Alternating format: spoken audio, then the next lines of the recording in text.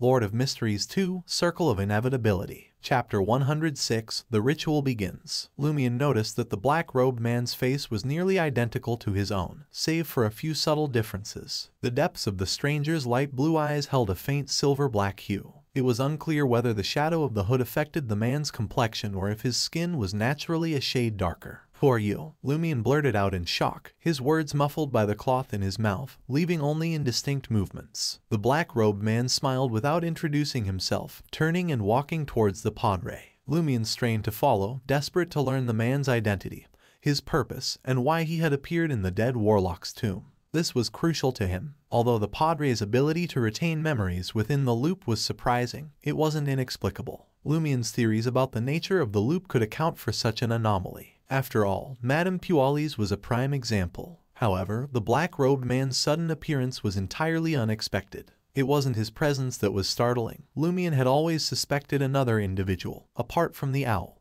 and the occupant of the coffin, to be the mastermind behind Cordu's abnormalities. What truly shocked him was the striking resemblance between the black-robed man and himself. It suggested the man could be another version of Lumion. His theories about the loop's nature failed to explain this baffling revelation. Something's not right. Lumion struggled to lean forward, but the ropes held him fast, causing him to crash onto the altar with a thud. His nose, which had ceased bleeding, began to flow anew, and the red, swollen wounds grew more prominent. Undeterred, Lumion pressed on. Unable to use his limbs, he relied on Dancer's incredible flexibility, slithering towards the black-robed man with great difficulty. His mind raced with thoughts. I have to find out who this black-robed man is and why he's here. This must be a manifestation of the loop's essence. Unraveling this secret could provide hope of using the loop to escape the current predicament, and ultimately resolve the anomalies plaguing Cordu. Drip, drip. Blood from Lumion's face stained the ground a vibrant red. His body smeared the crimson hue in all directions as he writhed in his struggle. The scene was chaotic and reeked of blood. He strained to reach the black-robed man, but couldn't utter a sound.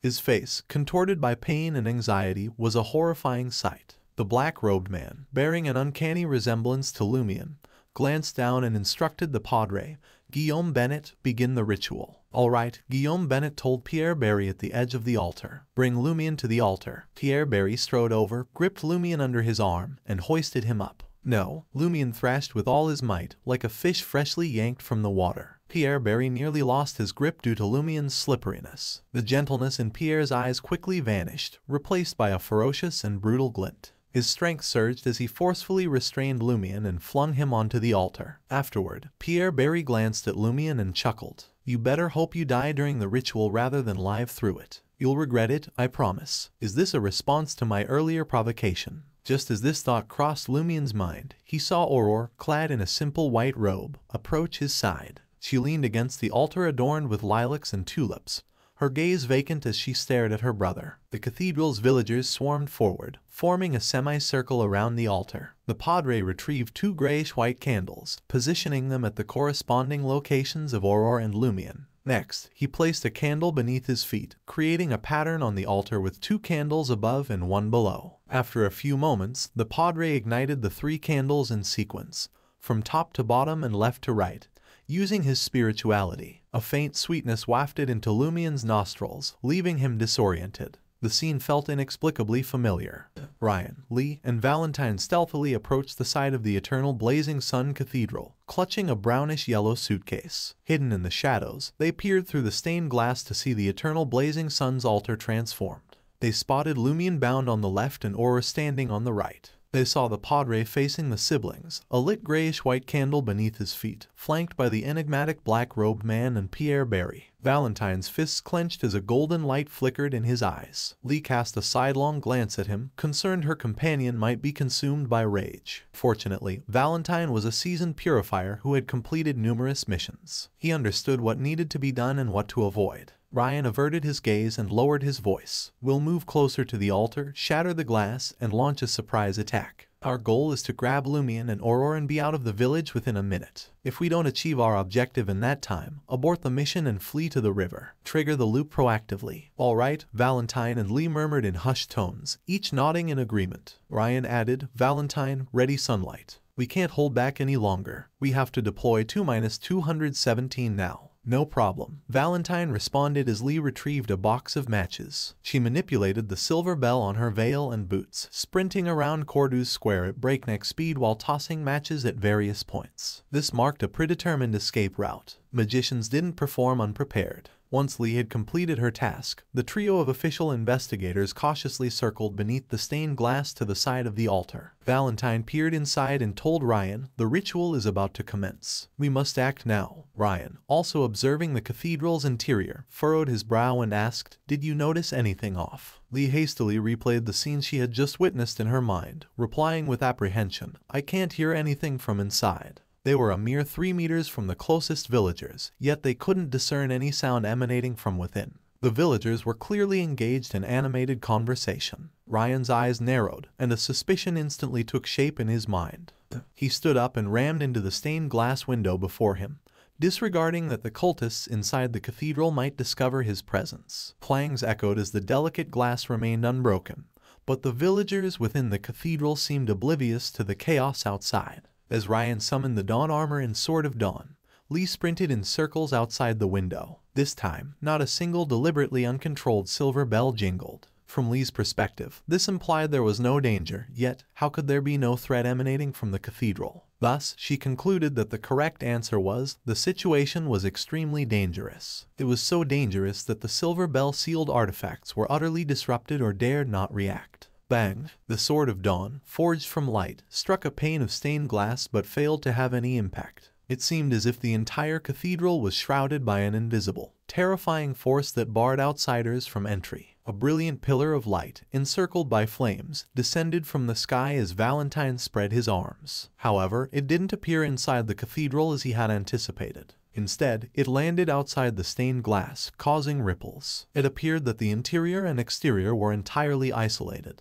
Ryan made a quick decision and said to Valentine and Lee, "Let's try the sealed artifact. If it doesn't work, we'll leave the village to trigger the loop." Ryan didn't suggest immediate retreat because he hoped to barge in and save Lumion and Aurora. He suspected that once the ritual truly began, the loop might be affected. In that case, they wouldn't be able to leave Cordu or restart everything there. Wasting no time, Valentine summoned the illusory golden flames. With 2 pops, Ryan opened the suitcase and retrieved the Tenego scarecrow, its skin already half covered. He pressed the scarecrow's front against the stained glass and untied the thick black cloth. A pair of human-like eyes appeared on 2 to 217 seconds face, devoid of emotion and embedded within the brownish-green straw. The eyes swiveled and locked onto Pons Bennett, standing at the edge of the altar. The villain froze, then bolted toward the window. As he ran, his body vanished, leaving his clothes to flutter to the ground and cover his leather shoes. A piece of skin-covered flesh emerged on the Tenego scarecrow's neck, fusing with the stalk below. "It works," Ryan and the others exclaimed, elated. This meant that breaking into the cathedral wasn't impossible, and the altar's protection was not impregnable. The horoscope is about to change. It's finally happening. Amidst the villagers' uproar and the surrounding scent of gray amber, cloves, musk, and tulips, Lumion experienced an uncanny sense of déjà vu. Relying on Dancer's flexibility, he forced his upper body up despite being bound. The next second, he saw the Padre open his mouth and shout in ancient Hermes, the mighty circle of inevitability. As soon as the words left his lips, darkness enveloped the cathedral's interior, and the villagers fell silent. The orange flames on the 3 candles were reduced to the size of pepper granules, now tainted silver and black. Lumion's mind buzzed as the familiar burning sensation ignited in his chest. His vision blurred, and the vacant-eyed Aurora, the solemn-looking Padre, and the hooded black-robed man appeared before him in layers beneath the dazzling gold dome. A sharp pain stabbed at his head, as if something was being yanked from the depths of his memory. It felt eerily similar to the scene unfolding before him. The sense of familiarity and déjà vu surged within Lumion's heart, dozens or even hundreds of times stronger than before. Thump, thump. He could hear his heart pounding. Chapter 107, Shattering. Thump, thump. Lumion felt his heartbeat pounding, as images were painstakingly dragged from the depths of his memories. His head threatened to split open. He fought against it, unwilling to continue. Outside the stained glass, Ryan observed the ritual beginning. He tossed the Tenego scarecrow to Lee without hesitation, signaling her to use the sealed artifact against the Padre. He hefted the sword of dawn. Beneath the golden flames, Lee and Valentine moved to another stained glass window, a half-exposed cylindrical wall separating them from Ryan. They did this to evade the damage from the hurricane of light without hindering their movements. With the cathedral's defensive capability, they believed a barrier between them would suffice. After all, Ryan would do his best to control the attack's direction. Lee embraced the Tenego scarecrow from behind, pressing it against the stained glass depicting Sith's sermon. She aimed at the altar and Guillaume Bennett, the padre leading the ritual. On the other side, Ryan gripped the handle with both hands, plunging the Sword of Dawn into the windowsill. The two-handed broadsword, forged from pure light, shattered and transformed into a whirlwind of razor-sharp fragments and specks of light. The hurricane exploded and slammed into the stained glass before him. With a cracking sound, the entire cathedral trembled. Hairline fractures spider-webbed across the glass surface, but it held fast. Seeing this, Ryan summoned the minuscule particles of sunrise gleam, forging a massive two-handed axe. Unable to use Hurricane of Light for now, he switched weapons. Lee and Valentine, shielded by the protruding wall, dodged the Hurricane of Light's remnants. At that moment, the Tenego scarecrow's gaze locked onto the priest. Its eyes, set in the brownish-green straw, reflected the white-robed figure with golden threads. Lee noticed a faint silver light tinged with black materialize around the altar where Guillaume Bennett stood. With a snap, the Tenego scarecrow's eyes burst open, weeping blood-red tears. The padre glanced over before looking away. As two sheep willingly entered the altar, he intoned the incantation with calm fanaticism. You are the eternal cycle, the predestined destiny, the cause, the effect, and the process. Suddenly, the two deity representing candles on the altar elongated to the size of a human head. A howling wind swept through the cathedral, turning the villagers to statues. But silver-black warts emerged from their exposed faces and hands. The silver-black light enveloping the altar rapidly spread, engulfing the entire cathedral. The mural-filled dome became transparent, clouds dispersed, and the crimson moon darkened to the shade of blood. The stars on the black velvet backdrop flickered into existence, one by one, glowing with the intensity of the sun. In an instant, night became day. The villagers stirred and murmured dreamily. The horoscope has changed. Fortune is here. With three thuds, Ryan, Lee, and Valentine, who hadn't heard but had witnessed the scene, crumpled to the ground. They writhed, wailed, and screamed in agony. Ryan's skin turned grayish-blue, Lee's face appeared to teem with maggots and pulsing tendrils, and Valentine radiated a sun-like glow, from inside to out, from top to bottom. They were on the brink of losing control. The Tenego scarecrow lay cast aside, trembling violently. Lumion felt his chest burn as the terrifying voice, seemingly originating from an infinite distance and yet right beside him, echoed in his ears. Invisible steel drills penetrated his skull, stirring his brain. Blood vessels bulged in pain, and silvery black spots emerged beneath his skin. An unseen force enveloped him, lifting him from the altar. The ropes binding him and the cloth gagging him crumbled to dust and dispersed in the air. Auror, too, was hoisted by this invisible force, floating above the altar and facing Lumion. His bloodshot eyes mirrored his sister's long blonde hair, vacant light blue eyes, pristine and emotionless face, and the simple yet odd white robe she wore. He recoiled, sensing a familiar déjà vu from the depths of his memories. The pain was as intense as the madness. The surrounding scenes melded together in Lumion's mind. The padre's solemn and fanatical expression, the black-robed man advancing toward the altar, Pierre Barry prostrate on the ground, the transparent cathedral dome, the crimson moon and constellations in the sky, the villagers with stiff expressions, welcoming their fortune. Auror, her face contorted with pain. Lumion's head spun as his body was torn apart by an invisible force, silver-black spots multiplying on his skin. He was powerless to break free or resist effectively. Lumion screamed involuntarily as his chest was gradually pried open, casting a silvery black light onto Auror. Auror's eyes darted around, hearing the agonized cry. Her empty gaze mirrored Lumion's swollen blood vessels, his twisted face with silver-black hues beneath the surface. After a momentary pause, she instinctively reached out and pushed Lumion away from danger. Grand Sower. Lumion stared, dumbfounded, as Auror shoved him out of the altar's reach. Suddenly, the dreadful sound in his ears vanished, and the invisible restraints on his body disappeared. The burning sensation across his skin subsided, yet the pain in his head remained unchanged. Deep-rooted memories were forcibly dredged up. It was as if someone had used a hook to slowly extract his brain from his skull. Auror's light blue eyes tainted with silver black, her blank stare, her lifeless face, and her resolute, forceful actions pushing him away flashed in Lumion's mind. It was nearly identical to what he'd witnessed moments ago, but the black-robed man was missing from the background. This amplified déjà vu led Lumion to instinctively question if something similar had happened before. He screamed in pain once more. Bam! He plummeted to the ground after leaving the altar. Ignoring the excruciating pain in his head and his disorientation, Lumion sprang up, prepared to seize Aurora and flee the altar with his sister. A figure obstructed his path. The black-robed man wearing his face struck him on the right cheek, sending him sprawling to the ground. Lumion refused to give in. With desperate courage, he rose again and lunged at the black-robed man, blocking his way. Whack! The black-robed man swung his fist, and Lumion instinctively evaded. He stood stunned for a moment before a twisted smile crept across his face. He snarled, "Why are you so damn weak? As weak as me?" Lumion dismissed thoughts of the Padre and Pierre Barry as he lunged at the black-robed man. The man sidestepped, raising his right foot to trip Lumion's calf. Lumion didn't evade. With the terrifying flexibility of a dancer, he forced a half-turn and extended his arm to grapple his foe. Thud! He tumbled to the ground, taking the black-robed man down with him. The man nimbly raised his right hand, gripping Lumion's throat and delivering a brutal knee to his groin. Lumion didn't flinch. Bloodshot eyes locked on his opponent. He clawed at the man's eyes with his right hand.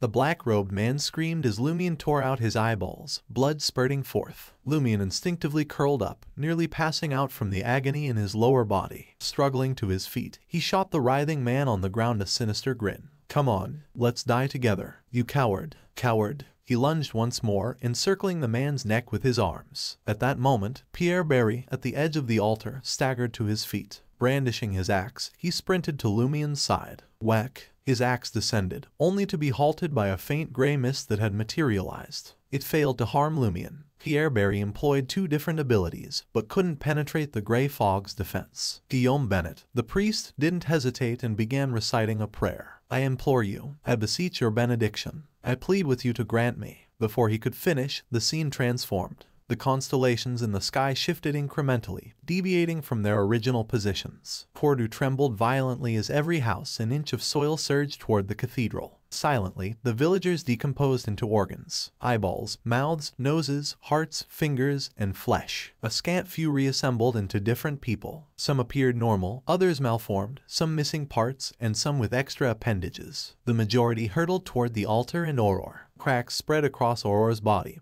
and she swiftly disintegrated into countless pieces of flesh. Witnessing this, Lumion spiraled into despair. Still, he refused to surrender. Seizing the black-robed man's head, he twisted it violently, snapping his neck under the man's horrified gaze. Lumion rose and raced toward his sister, but an invisible barrier surrounding Aurora obstructed his path. Rumble! With a muffled thud, the cathedral began to ascend. Trees, soil, and boulders from outside the village soared, accompanied by houses, furniture, and miscellaneous items. The organs of most villagers merged with Aurora's flesh at the altar, contorting and writhing before morphing into a colossal being. The giant stood 4 to 5 meters tall, boasting 3 heads and 6 arms. Its entire form was composed of flesh and organ fragments, its body riddled with cracks oozing yellow pus. The central head of the giant, filled with pain and regret, strained to gaze at Lumion. Transparent, blood-hued tears trickled from the corners of his eyes. Witnessing this, Lumion's mind reeled as if cleaved by an axe. His vision wavered as he saw the shattered cathedral, the steadily rising blood-red peak, the thorny city wall formed by distorted houses, the encircling ruins around the peak, and the various monsters forced to flee the area. What? Lumion's head throbbed with pain again, as he watched countless tiny beams of light shoot from the giant and surrounding monsters, landing on his chest.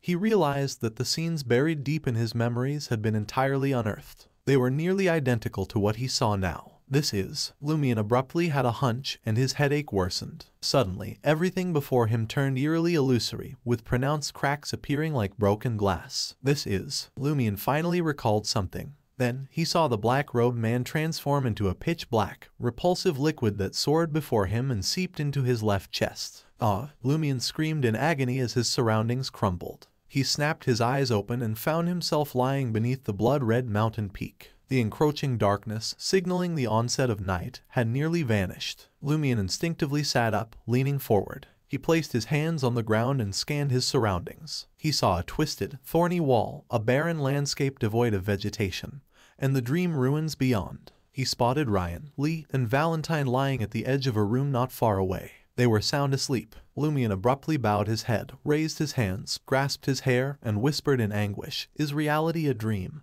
And the dream reality? Is this the present or the past? Is Aurora beyond saving?"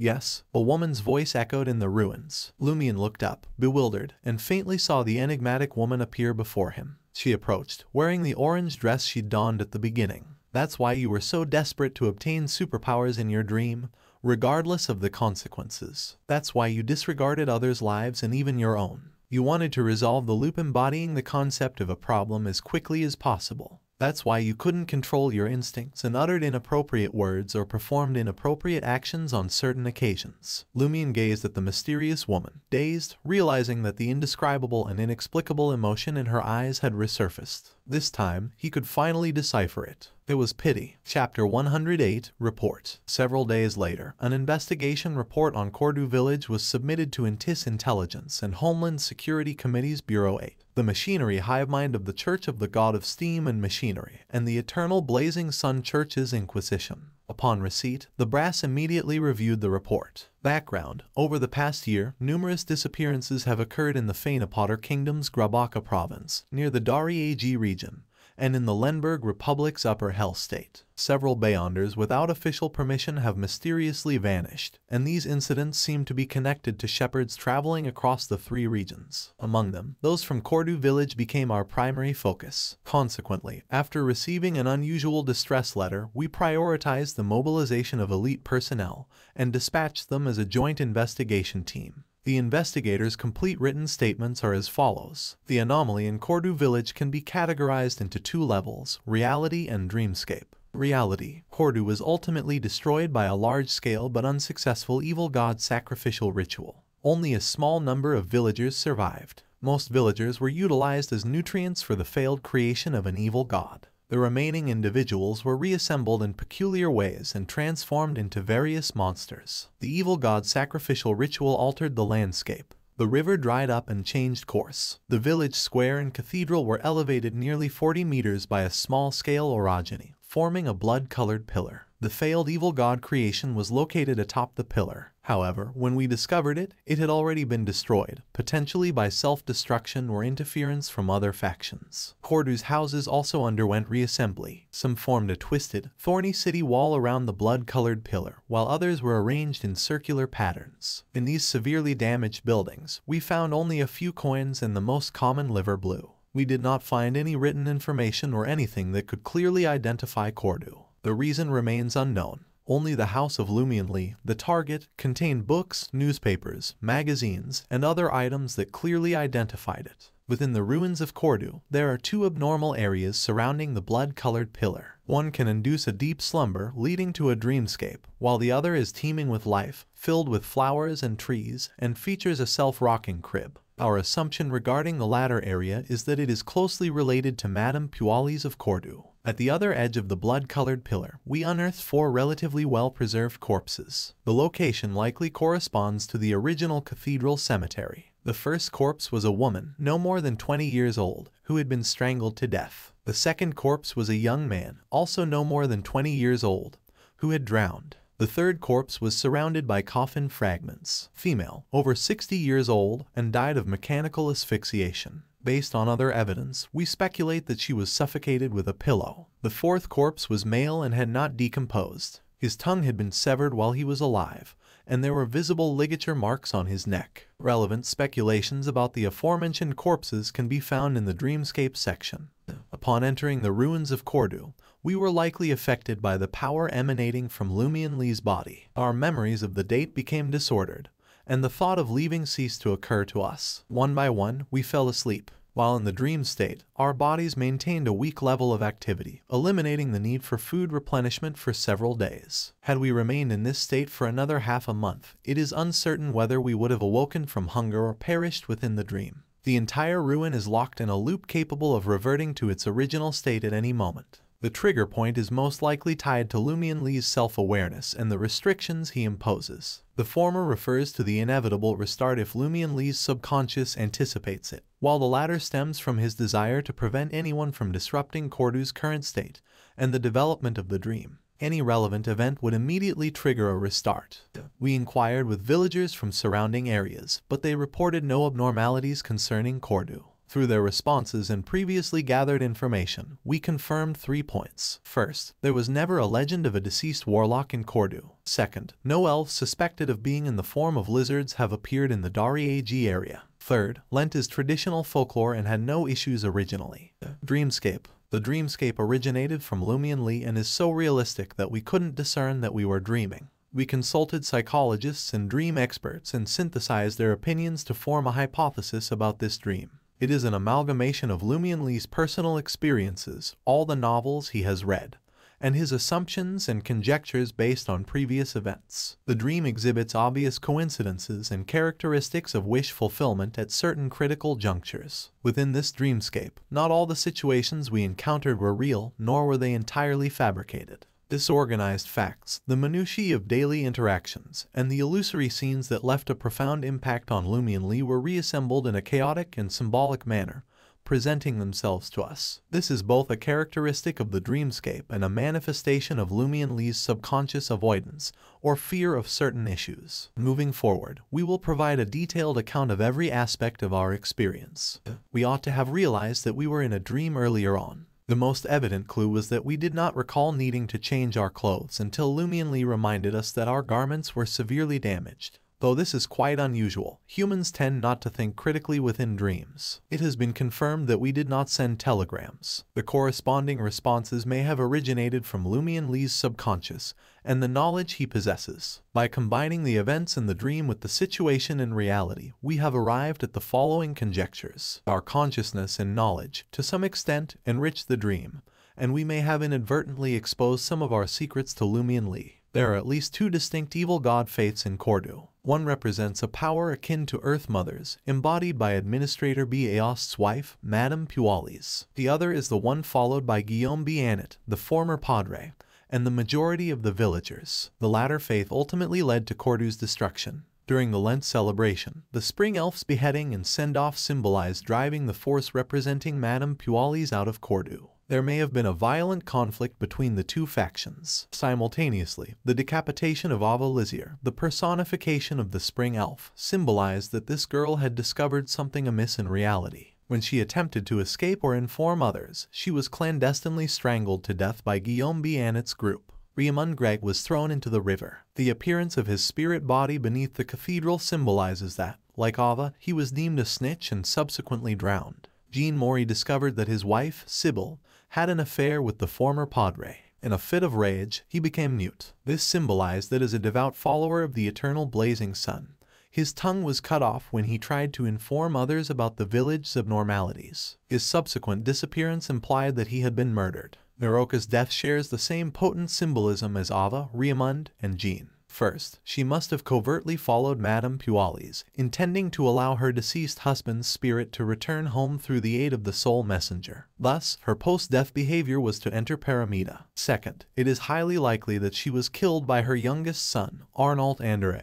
likely because she had discovered the issue with Guillaume B. Annett's group and wanted to inform Madame Pualis. Based on our search of the ruins, the Lent celebration, and Madame Pualis's claim that she could depart at a specific moment, it is implied that she, her husband B. Aost, butler Louis Lund, and lady's maid Kathy left Cordu before the ritual on the 12th night. They remain alive, and their whereabouts are unknown. This is reflected in the dream by the lady's refusal to assist at critical moments. However, considering the circumstances in the peculiar area teeming with vitality, we suspect that Madame Pualis left something behind before her departure and indirectly participated in the ritual on the 12th night. The black-robed man in the warlock's tomb likely symbolizes Lumion Lee's mutated persona due to his corruption. However, for some reason, Lumion Lee did not appear to be deeply corrupted, enabling him to easily triumph during the skirmish, given his increased courage. The bizarre lizard-like creature found in the mouths of Aurora, Mitchell Garrigue, and others might symbolize their corruption and mutation, eventually transforming them into an alternate version of themselves.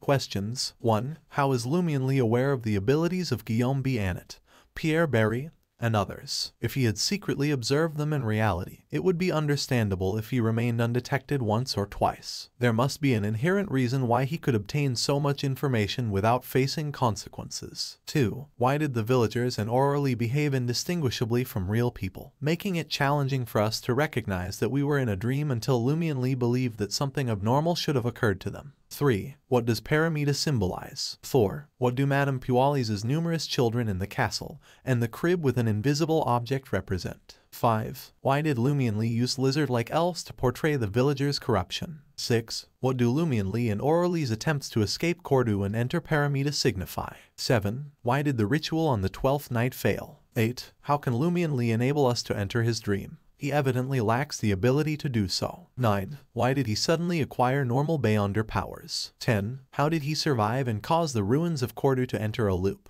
11. Aurelie's abnormalities occurred at entirely different times during the 2 cycles. What does this indicate? 12. What does the legend of the deceased warlock symbolize? 13. What does the warlock's corpse in the coffin in the underground tomb represent? 14. What does the owl symbolize? 15. What does the change in the horoscope signify? 16. What is the origin of the matter? Conclusions and recommendations. This is a quintessential disaster resulting from the worship of an evil god. Currently, 6 known survivors exist. Lumion Lee, former Padre Guillaume Bianet, Pualis de Roquefort, Baost, Louis Lund, and Cathy. The latter 5 are adherents of evil gods. We must locate and eliminate them as soon as possible. Directly killing Lumion Lee is not advised. Until his issues are understood and resolved, his death might trigger an even more severe anomaly. The optimal solution is to capture and securely contain him. Reporters Ryan Visha of Machinery Hivemind, Major Lee Bellot of Bureau 8, and Purifier Valentine de Lacourt of the Inquisition. Chapter 109, Minute Hope.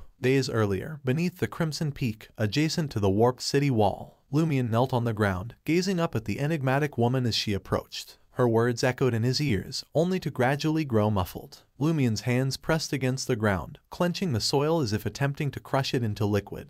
As the mysterious woman halted about a meter away, he scrambled to his feet, anxiety gripping his voice. "Didn't you say there's still hope? Didn't you claim Aurora and the others could be saved if I broke out of the loop myself?" His voice grew hoarser with each word. The enigmatic woman remained silent, her eyes filled with pity as she gazed at him. Lumion hesitated before asking, hope lacing his words, "There's still hope, right? That's not just a fleeting dream." During my discussion with Aurora, she spoke of things I had never heard of, like how the description of an honorific name can hint at 2 separate entities. His eyes locked onto the woman, fear and hope battling as he scrutinized her every move. At last, she nodded. "There is indeed hope." Lumion's eyes brightened, waiting for her to elaborate. In a gentle voice, the woman explained, "In truth, Aurora has already died, but mystically, she's not entirely gone. Do you recall the soft, faint sounds you hear from within your body each time you perform the summoning dance? Do you remember the light fragments from Aurora and the others that flew into your chest on the 12th night ritual? Are those their spirit bodies, their voices?" Lumion interrupted, eagerness filling his voice. The woman responded, a mix of calm and pity. "They can only be considered soul fragments. At the end of the 12th night, you became a conduit for the hidden entity to unleash its horrifying power. The surrounding believers, including the soul fragments of the sacrifice, were absorbed by you. Guillaume Bennett, who led the ritual, was the sole exception. Later, those soul fragments and the potent corruptive power were sealed in the left side of your chest by my lord. That's why, as you became increasingly awake in your dreams and sensed the date and loop more clearly, Aurora and the other villagers seemed more and more lifelike. They even displayed a degree of self-awareness and cognition. To truly awaken from the dream and restrain the looping power consuming the ruins, you had to rely on yourself. You had to find the courage to confront the pain, face the truth, and chase after the elusive hope. If I were to resolve it, there's only one option: to completely annihilate you in the ruins of Cordu. Otherwise, the corruption within you will seep out uncontrollably, and Aurora and the others will truly perish in the realm of mysticism. As the mysterious woman mentioned the 12th night ritual, Lumion couldn't help but remember. A sharp pain stabbed his head, and only a few images surfaced. Aurora, with vacant eyes, shoved him away from the altar. Beams of light burst from Aurora and the villagers, spiraling into the vortex on his chest. Guillaume Bennett, the padre, revealed a shocked expression as he fled the altar. Beyond that, Lumion couldn't recall anything else. Only the events within the dream were clear, as if some force prevented him from remembering the rest. His face contorted, his body trembling. I can't remember much." The woman nodded. "That's normal. Firstly, it's a subconscious self-protection to prevent an overload of painful memories and intense scenes from causing you to collapse and lose control. Secondly, there are things you haven't witnessed and don't know the truth about. I don't know either. Yes, I'll need you to do something and try her eventually. There are 2 exceptional psychologists I know there. I can arrange an appointment for you and see who's available to treat you. They can help you remember more and reconstruct the events in Cordu as much as possible. Lumien's emotions roiled as he listened, but all he could muster was a soft, "Thank you." Fists clenched, he asked anxiously, "Then what can I do to bring Aurora and the others back?" The woman sighed, admitting, "I don't know either." Seeing Lumien's eyes darken, she added, "But you have to believe that true miracles exist in this world. And the great existence I mentioned earlier is synonymous with miracle." Despair and hope swelled in Lumien's heart. Though he knew the mysterious woman before him was likely offering comfort and hope, he couldn't help but say, "You said that once I unlocked the secret of the dream, you'd tell me the honorific name of that great existence." Her expression grew solemn, her tone serious. "I'll tell you now. Remember it well. His honorific name is TheFool that doesn't belong to this era, the mysterious ruler above the gray fog, the king of yellow and black who wields good luck." As she spoke, Lumien felt his consciousness slipping, as if he could see a thin gray fog and a looming castle above it. A gaze weighed upon him. Simultaneously, the entire village of Cordu shuddered as the thin fog engulfing the area receded rapidly. By the time Lumien regained clarity, sunlight had already filtered through the sky, casting golden specks upon the crimson mountain peak and desolate earth. Lumien recalled the 3 lines of the honorific name and his conversation with Aurora in his dream. He winced, a bitter smile forming as he said, "I thought there'd be a description of the past, present, and future." The enigmatic woman in the orange dress tersely acknowledged his remark. "There should be another one in the future, but if I use a description other than the 3 lines to pray to him now, I can't guarantee the response will be from him. You should know that such a situation is very dangerous." Silent for a few seconds, Lumien then asked, a glint of hope in his eyes, "If I work diligently for you, can I eventually summon that great being to resurrect Aurora?" "That's one way," the woman said softly. "You can also explore other methods. I won't stop you. I'm merely reminding you that many resurrection techniques have grave flaws." Lumien nodded, signaling his understanding. He didn't dare to inquire, yet couldn't help but ask, "Is there a significant chance of resurrection?" The enigmatic woman glanced at him and sighed. "It's very, very slim, but I know you'll still pursue it." Lumien pressed his lips together, remaining silent. It wasn't that he didn't want to assure her he'd do everything in his power to find a way to bring Aurora back, but he feared that speaking would reveal the sorrow surging within his heart. After a few seconds, he asked in a raspy voice, "What do you need me to do in Trier?" "Join a covert organization and help me gather some intel," the woman replied simply. "I'll tell you how to contact them once you're in Trier." She added, "Besides uncovering the truth from your memories, you can also look into the survivors of this catastrophe." "Survivors?" Lumien's eyes narrowed. The woman nodded. "Besides you, there are 5 others, Madame Pualis, Bayost, Louis Lund, Kathy, who left Cordu before the 12th night, and Guillaume Bennett, who was protected by the ritual as its host. They escaped before this place was completely destroyed. The Padre is still alive." Lumien's lips curled up. The enigmatic lady locked eyes with him and said, "If my divination is accurate, they should be hiding somewhere in Trier." "Very good." Lumien smiled, wiping the corners of his eyes. The woman then looked at Ryan, Lee, and Valentine, who slept near the room's edge on the thorny city wall, and asked Lumien, "What do you plan to do with them? If they leave alive, you'll undoubtedly be hunted by Bureau 8, Machinery Hivemind, and the Inquisition. From now on, you can only hide. You'll never live openly under the sun. You'll be forever accompanied by darkness, filth, and danger." Lumien glanced at Ryan and the others, chuckling hoarsely. "Will killing them bring Aurora back?" The woman shook her head. "No," Lumien scoffed, bowing his head with his eyes closed. Soon, he looked up and asked, "What's the name of the organization I'm about to join? How should I contact you once I'm in Trier?" The woman sighed faintly. "I'll tell you when the time comes. I'll give you my messenger's summoning method and the corresponding medium later. Contact me through that." Lumien fell quiet for a moment before posing another question.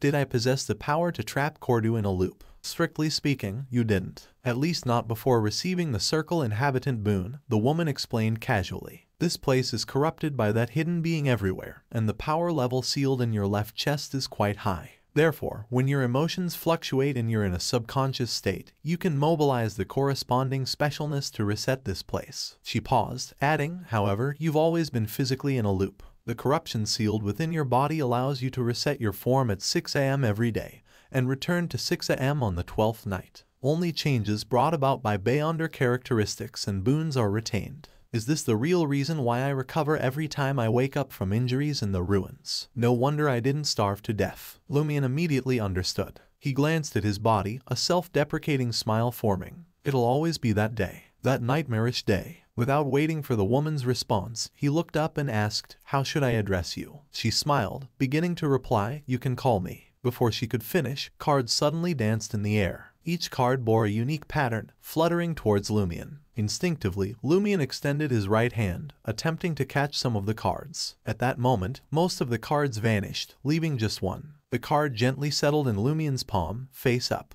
It depicted a figure extending their scepter into the sky and pointing at the ground with their left hand. Tarot card, Magician. Lumion glanced up in shock, realizing the enigmatic woman had disappeared. Should I call her Madam Magician? Lumion subconsciously flipped the tarot card in his hand, revealing rows of Minute and Tis script. The spirit that wanders about the unfounded, an upper world creature that is friendly to humans, a messenger that belongs solely to Magician. Lumion studied the words for a moment before tucking the tarot card away. He glanced at Ryan and the others, then turned around and staggered away from the area. As he walked, Lumion couldn't help but look back at the blood-stained mountain peak and the twisted, thorny city wall. The Cordu in his memory had already morphed into this. It bore no resemblance to what it once was, but Lumion still tried his best to observe and search, hoping to overlap the scene in his mind with reality. He wanted to take another look at the giant atop the mountain, but he knew that it would cause him grave harm. Unwittingly, Lumion slowly circled the blood-stained mountain peak and thorny city wall, his gaze constantly scanning the distorted and chaotic objects. He knew what he was looking for, and he knew he would never find it. Just like that, Lumion arrived at the spot where the wooden wall had blocked him. Most of the area had collapsed, revealing the garden behind it. The garden was lush and vibrant, a stark contrast to the blood-stained peak, the warped city wall, and the ruins on the other side.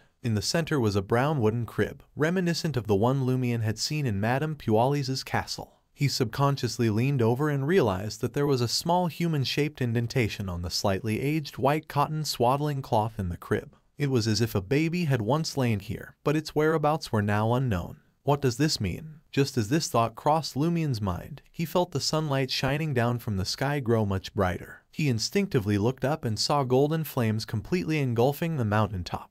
The three-headed, six-armed giant loomed in the inferno, seemingly melting. Lumion stared blankly for a few seconds before suddenly raising his hands to shield his face. The sunlight was too intense. In the semi-subterranean two-story building at the edge of the ruins, Lumion trudged to his sister's bedroom with the 237 Verl door and 46 Coppet he had collected. He grabbed a brown suitcase filled with clothes and memorabilia and pushed open the door. He was here to say goodbye. As soon as he stepped in and saw the desk with the manuscripts, his head throbbed as an image surfaced. Aurora's eyes darted around, no longer vacant. She looked at Lumion, who had been pushed away, and said with difficulty, "My notebook. Grand Sower's witchcraft notebook. Is there important information in it?" Lumion pressed his forehead, walked to the desk, and opened the drawer below. Familiar dark notebooks greeted his eyes. He suddenly remembered that Aurora had taught him a great deal of mysticism knowledge before Cordu was destroyed.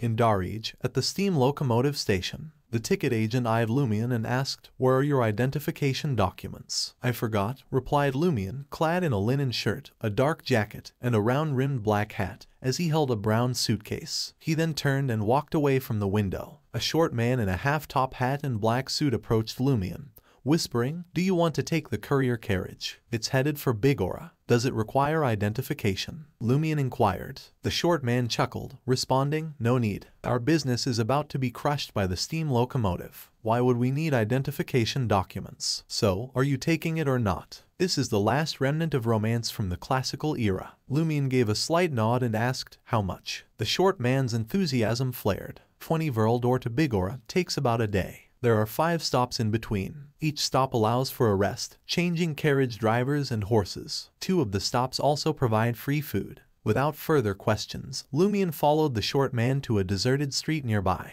A large carriage drawn by 4 horses was parked at the roadside. Upon boarding, Lumion discovered the interior was rather spacious. Like the public carriage, it had 2 rows separated by an aisle, as well as space for larger luggage. He found a seat by the window, placed his suitcase down, and pulled out a book with a dark red cover. As the horses neighed outside, Lumion flipped through the book, illuminated by sunlight streaming through the window. Beside him sat a man in his 30s with a well-groomed mustache, brown hair, blue eyes, and smart attire. He glanced at the book in Lumion's hand, asking with interest, "Eternal Love. Aurora Lee's book. The one featuring the female lead named Kingsley and the male lead named Seal." "Yes," Lumion nodded. The mustached man became chatty. This book is O'Reilly's earliest work. The writing was quite amateurish, particularly the dialogue between characters. It doesn't sound like something people would say in real life at all. It's so emotional, it's uncomfortable. Indeed. Lumion nodded again. He bowed his head and flipped to the last few pages of the book, his gaze resting on the relevant passage. On her deathbed, Kingsley clutched Seal's outstretched hand and gazed at his anguished expression. She forced a smile and said with difficulty, "Stupid, live well." Chapter 110, Foreigner. For you are dust, and to dust you shall return. From the Bible, Genesis 3:19. The imposing grayish-white city wall, rising to a height of 3 meters, loomed before Lumion, stretching as far as the eye could see. A multitude of private carriages, 4-seaters, open-tops, tandems, and cargo carriers queued, awaiting entry through the city gate. Blue-uniformed tax collectors and white-shirted, black-vested police officers inspected each carriage methodically. Occasionally, they would demand identification or order pedestrians to open their suitcases. Lumion, clutching his brown suitcase, scanned the scene, casting furtive glances as he sought a way to bypass the checkpoint. Before long, a man who had observed his behavior approached. "What's the matter, friend? You look a bit uneasy." The man was somewhat shorter than Lumion but twice as broad. His cheeks were plump, causing his blue eyes to appear minuscule. As he neared, Lumion caught a whiff of sweat mingled with cheap cologne, prompting him to wrinkle his nose in distaste. Lumion gestured toward the gates, puzzled, and inquired, "What's all this for? Are they searching for criminals? Why screen those entering Trier and not the ones leaving?" The disheveled, blonde-haired man in a billowy blue shirt appraised Lumion. "My friend, are you from some small city or village?" Upon seeing Lumion nod, the man sighed and explained, "They're collecting taxes." "Tariffs? Tariffs for entering Trier?" Lumion asked. The man nodded. "Exactly. This city wall encircles Trier. There are 54 gates, each manned by tax collectors and police. They also apprehend wanted criminals. Are all goods taxed?" Lumion inquired, curiosity piqued. The man touched his blue canvas shirt and replied, "Almost everything. Only grains and flour are exempt. Once upon a time they were, but after the war a few years back, the price of bread in Trier skyrocketed, inciting riots and protests. Eventually, the government abolished tariffs on all food. Ah, if only drinkers were as bold. Liquor, wine, and champagne are taxed the most. Many people venture to the suburbs on weekends to drink tax-free alcohol at small taverns. They call it town hopping." "Interesting." Lumion nodded thoughtfully. The man glanced around and lowered his voice. "If you want to avoid the tariffs, I can help you into the city. All you have to do is pay me a small fee." "You mean bribe them?" Lumion gestured with his chin at the tax collector and police near the city gate. The man snorted. "Their greed is greater than an elephant's appetite. I'll show you a path into the city without checkpoints." "But isn't Trier completely surrounded by walls?" Lumion didn't conceal his bafflement. The man grinned. "You'll see soon enough." Then he teased, "Noble sir, do you require my assistance?" Lumion considered for a moment before asking,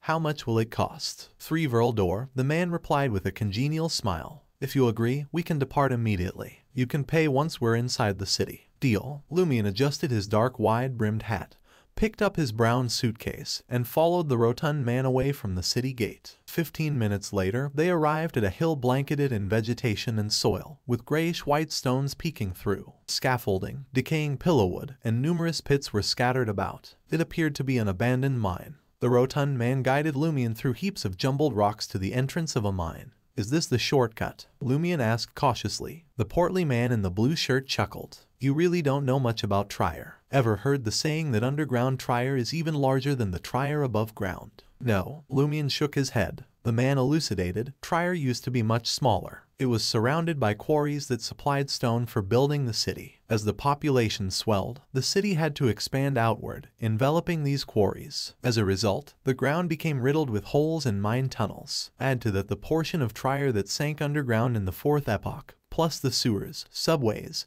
and gas pipes installed by the government. Aren't these more extensive than what's on the surface?" Lumion's eyes widened in understanding. "Are you taking me into the city through underground Trier?" "Yes." The man turned, stooped, and entered the mine. He casually inquired, "What should I call you?" "Seal." Lumion brushed back the golden hair at his temples. "And you?" "Just call me Rames." The burly man rummaged through a pile of stones in the mine's corner and unearthed an iron black lantern.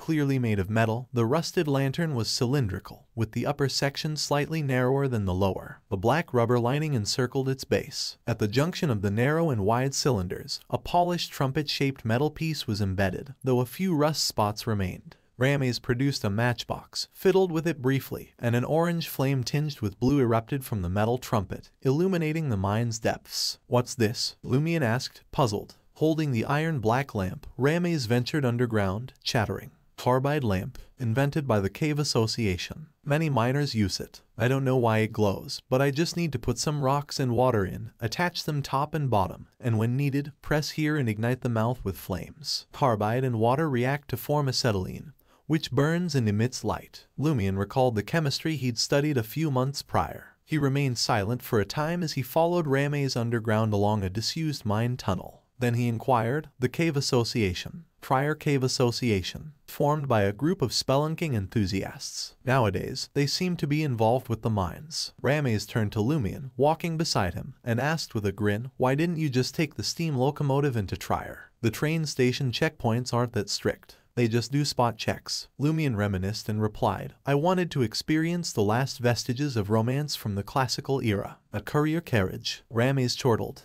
"That's far pricier than a steam locomotive. Your accent gives you away as from the Riem or Riston region. The journey from the south to Trier runs about 120 Vrl d'or, doesn't it? And it takes 4.5 days. On a steam locomotive, you'd pay less than 50 Vrl d'or for a third-class seat and arrive in under 20 hours. So, the last bit of romance from the classical era, you say. Sounds more like a con job for folks like you. You must have shelled out a pretty penny, huh?" Lumion responded candidly, "A fair amount. I've only got 267 Vrl d'or left." Lamir glanced at him once more and averted his eyes. "What a waste." Clutching the carbide lamp, he traversed an archway and veered into another passage bathed in the orange-yellow glow cast by the lamp's flame. Lumion glanced up and noticed rocks nestled in the darkness overhead, adorned with moss that wept droplets of water. The path underfoot was pockmarked with holes, and stone pillars flanked both sides, supporting the cave's ceiling. Stones and various objects were heaped between the pillars, creating a street wide enough for 6 or 7 people to walk abreast. Under the carbide lamp's illumination, a steel nameplate affixed to a stone pillar came into view. Inscribed on it in Intis, Rua Droit. "There's a street name down here," Lumion queried, puzzled. Gripping the carbide lamp, Rames chuckled and replied, "Didn't I tell you? This is underground Trier. In fact, it was constructed decades ago during city renovations. The brass deemed the underground too chaotic, a veritable labyrinth. Rioters, murderers, smugglers, and cultists all found refuge here, and something had to be done. Additionally, numerous houses had crumbled and sunk due to the underground quarries. Reinforcement was necessary, so City Hall spent nearly a decade repairing pillars, constructing foundations, and connecting the previously isolated quarries, subterranean ruins, catacombs, and sewers. To prevent workers from getting lost, the underground streets were named to correspond with those above during the renovations. Roads, squares, and alleys were recreated down here, and nameplates were hung, marking the streets. If future repairs were needed, the names could just be referenced. In other words, Lumion gestured overhead with his free hand. "The real Rua Droit is just above us." "Yes," Rames pressed on. "This is underground Trier. There's an anti-smuggling wall up ahead. Quarry police often patrol the area, but don't fret. I'll guide you through a small tunnel." Heh, the brass, with their phony collars and lies, believe they can manage underground Trier like they do above ground, but they're only aware of half the entrances and modified routes. As he spoke, he led Lumion to a dead end and located a narrow crevice to crawl through. Lumion trailed closely. 2 or 3 minutes later, they emerged from the small tunnel. Before them stood a wall composed of stone pillars and a street wedged between. Just then, a burly figure appeared beside the stone pillar, holding a carbide lamp, and addressed Rames, "Is this our customer?" Rames spun around and grinned at Lumion. "Foreigner, I've changed my mind. The price is 265 Vrl d'or. Wasn't I generous to leave you enough for bread and a hotel tonight? What if I refuse?" Lumion's face displayed a mix of fear and defiance. Rames's chubby face quivered with laughter. "What do you think will happen? Didn't your mother warn you not to trust strangers too easily when you're away from home?" He and the burly man closed in on Lumion from opposite directions. Lumion smiled, set down the suitcase, and advanced towards Ramez and his accomplice. In the flickering firelight, over 10 seconds swiftly ticked by, and the carbide lamp ended up in Lumion's possession. Lumion crouched beside the trembling Ramez, his face battered and swollen, and pulled all the banknotes from his wallet. In the dim orange and blue light, he counted them with grave intent. Gently patting Ramez's right cheek with the wad of cash, Lumion grinned. Now there's only 319 Veraldor left. With that, he pocketed the banknotes and strolled toward a path that appeared to lead up to the surface. A nameplate dangled from a stone pillar, inscribed with 2 lines of Intisian script, Rue du Pot de Chamber, La Marche du Courtier du Gentleman. Someone had scratched out Rue du Pot de Chamber with a stone and scrawled a new name beside it, Rue Anarchy.